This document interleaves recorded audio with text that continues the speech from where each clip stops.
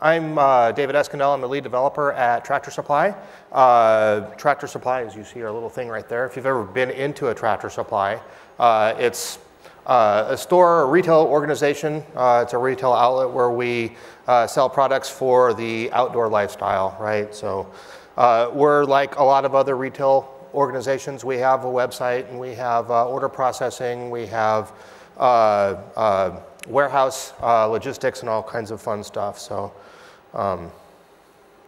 there it is.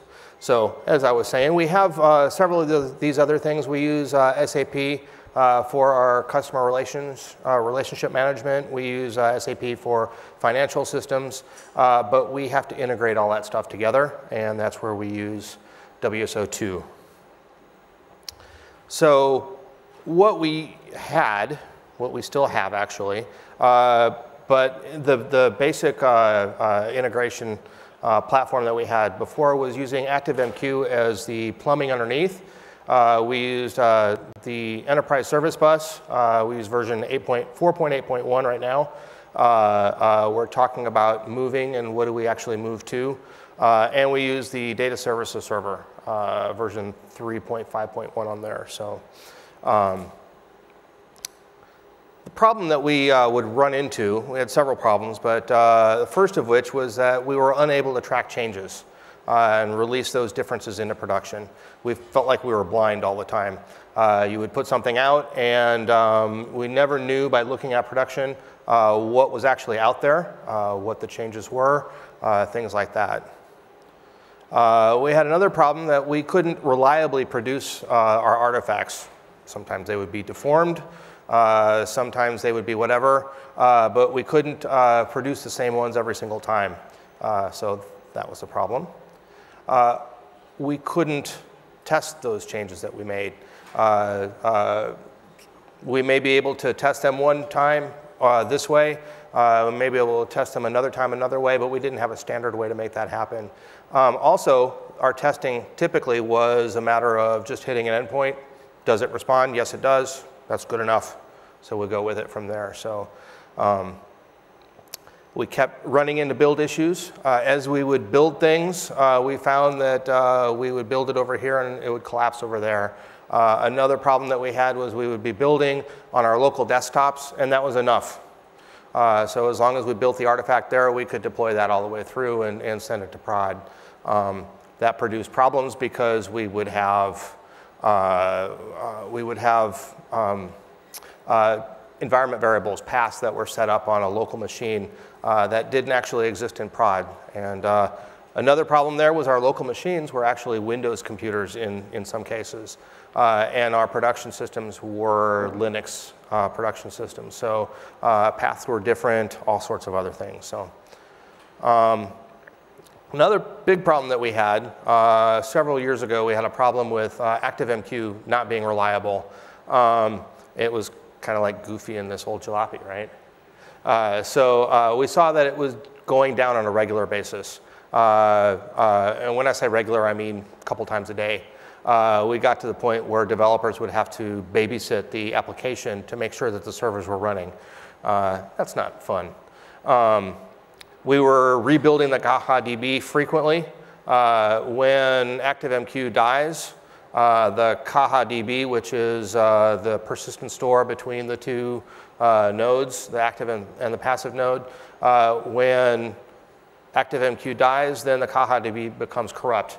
Or when it's moved or something strange happens on the server, then it becomes corrupt and we have to actually go in and delete things, replay journal files, all that other fun stuff. So that was pretty painful. So what we found was that there was a bad, I say on here that there was a bad network switch. I don't remember whether it was a network switch or there was something in the storage layer, but we had some problems on the infrastructure side of things. Once those were corrected, then the server came back up and we were fine. We never had a problem again. So, but that sort of put a black eye on our team and what we were working on. So, still though, the architecture that we were using with ActiveMQ presented a single point of failure. we had that persistent store where CajaDB was sitting, and we needed to try and overcome that. So another problem, so as we were building things, we started to look at what the admin services did there. WSO2 provides this nice REST-based, sort of SOAP-based, I've seen both of them, the API layer that we can make a call to, and it will say deploy a car file or add properties or whatever.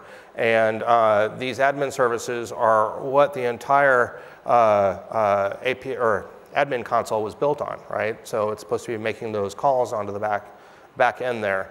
I looked at that and thought, well, gee, then we ought to be able to build something there. But in writing that, I found that the documentation, I would say, is woefully inadequate, but that's probably giving it a lot. The documentation for that was non-existent. So what I ended up doing there was basically hitting the endpoint with the WSDL, getting back the WSDL, and then making lots of calls to try and feel out what was in there.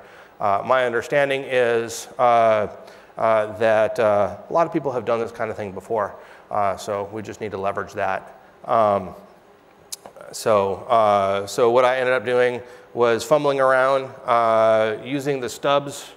So they create these stubs that we can use to access those, and they're all located there in Maven repository, mvnrepository.com, so that was helpful.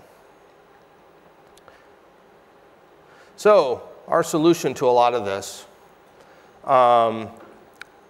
when we would have a lot of build problems, by using a standard Hudson server, we got to the point where we could build them reliably at the same time every single time. You would run that script within the Hudson server, Jenkins being the same thing. There are other build servers, Bamboo in Atlassian and whatnot. We decided we didn't want to pay for it, so we used this one, right? In using that Hudson build server, it would have the same, we could run the same build every single time. And it was really just a Maven file. We ended up doing a lot of things through the Maven file. One of the big things was that we added version numbers. Out of the box, the Maven file that, the POM file that comes with it generates a car file named, the car file name _1_0.car, right? Well, that didn't give a lot of information, and that's where our big problem was. Every time we would build, we would use the same version number, right? So by simply adding this, version 1.3.2, et cetera, we would go with a pretty standard version numbering scheme, and that would allow us to see every single build and all the things that are within the build. So that was very helpful. Here, so I was talking about basically Maven. Within the POM files, we can do lots of different things. Renaming the artifact that gets generated so that it makes sense with the version numbers. Basically, I would use this to take those car files and take any other artifacts that are generated, DBS files for the DSS, things like that, and deploy them out to, well, not deploy, but send them out to a Maven repository. We use Nexus. And so they would simply be stored there, and we would be able to access them later. And we could have all of our previous versions, which was very helpful and very good. So, and then we built a deployment app, continuing to build it, as most software is, right? It's a continuous, it's continually under development, right? But that's where I was using the admin services to make that happen. I looked at the possibility of using something like Puppet and Chef, but it didn't really give me the on-demand control that I was looking for. And I'm sure that there are some other ways that we can do that and make that work. So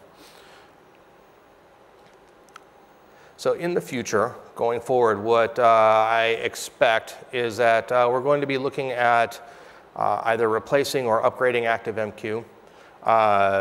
One of the things that we've done at Tractor Supply is we've made a big investment in using some other products.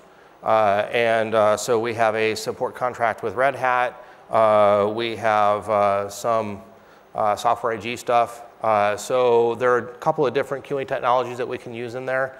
And so we just need to decide what is a good replacement for ActiveMQ. Right now we're using the standard out-of-the-box H2 databases all the way through. And I noticed that those become corrupt pretty quickly as well. So we're moving those to Oracle. That's not a big change. It's a pretty simple change to make. It's just a matter of going through and getting all the testing done. As you know, little changes, half-hour changes actually take about 2 or 3 weeks by the time we add in testing and deployment and code review and all the other fun stuff that we have to do. So.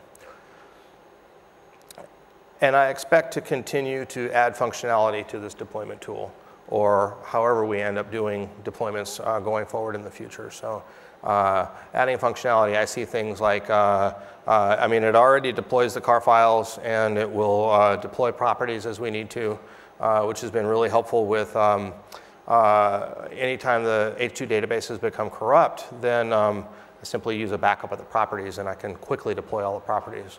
Prior to that, I would say, I don't know, 3 months ago, I would probably spend 4 hours going through all of the properties. We had several hundred, and then copying them over and adding them back in one by one. And it was very error prone.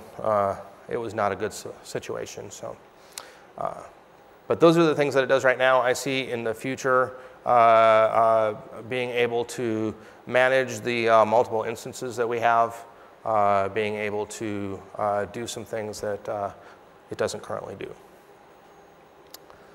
So that's my email address. And I just wanted to say thank y'all for having us here. This has been actually a fantastic thing. I noticed that most of the talks that we go to, we talk a lot about what the new thing is. These sort of customer stories are very helpful to find out what people are actually doing with the products. So, and I don't know if they're going to make these slides available. I've put them on at this address just in case. So I want to open it up at this point. If y'all have any questions, love to make it more of a question answer kind of thing. So. This deployment application you're using, does it mix Jenkins and WSO2 admin services, or just? Sorry. So does it mix automation with the Jenkins, Hudson scripts and admin services, or it's just straight to WSO2 components? It's a straight, actually, so initially it's just a Java application that it's kind of a command line driven application allowing it to make the calls on the back end. It also has a web component, so there's a front end component as well. We're using AngularJS and some other things to make that work. But the intention is not for it to be a scripted type thing, like you would do coming from a Jenkins or something like that. But we haven't gotten that far with it. So. Okay, thanks.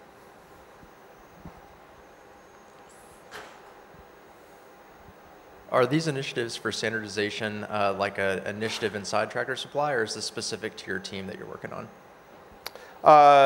So this is specific to the team. I would like to try and make it more of a thing that the rest of the company actually does, working with code reviews, working with things like that to kind of make the process work better. We don't really have that, we haven't gotten that far with it. So.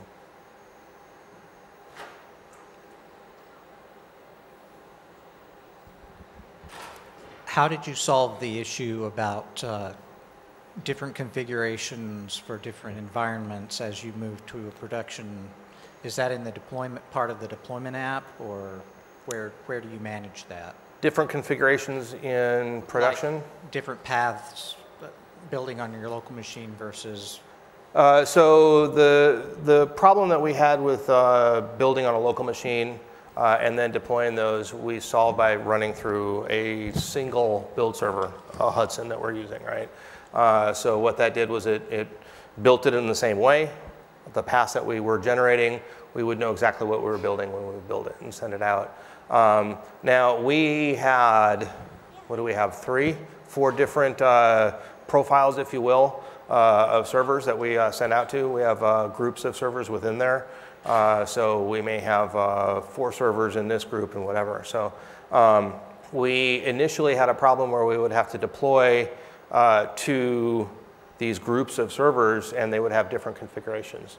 And that's one of the things that the deployment tool helps us do. Using something like Puppet or Chef would help us with that as well, Ansible, whatever. That would give us the ability to kind of create those multiple profiles and say, just deploy this thing to these places. But having that control over it, that fine-grained control where I could get in and say, look, specifically for me, I have these groups. That's where we ended up writing some of the stuff ourselves. So, any others?